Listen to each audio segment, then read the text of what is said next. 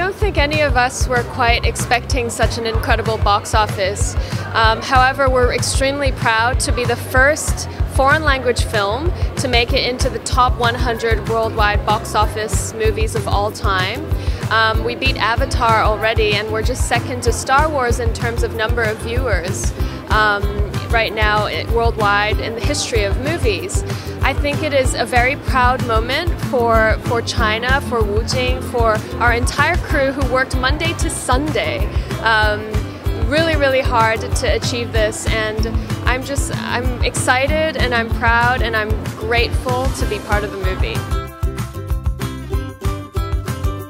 I really admire Wu Jing because he's not only acting in it, he's the director, he's a producer, he put his own money into the movie. The pressure is tremendous. He really risked his life. He doesn't use a stunt double. As his friend, I was very concerned about his safety for a long time because, for example, the first scene, the 6-minute continuous shot underwater, fighting and holding his breath, freediving is very dangerous, and Hollywood's never, attempted that. We're the first people to attempt that. We're the first people to attempt tank races. So I think it's a proud moment for China, and it just shows the power of our numbers and the people, and it's a really exciting time.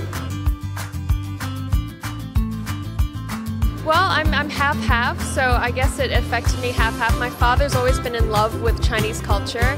He's an American that's been in Hong Kong for many years. He speaks fluent Mandarin.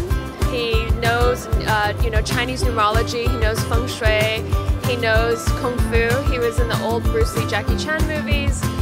So I was brought up with a Chinese education. I went to a full Chinese school. I was the only mixed girl in a full Chinese system. I remember learning ancient Chinese, and I think it's a beautiful mix. The world is a beautiful place.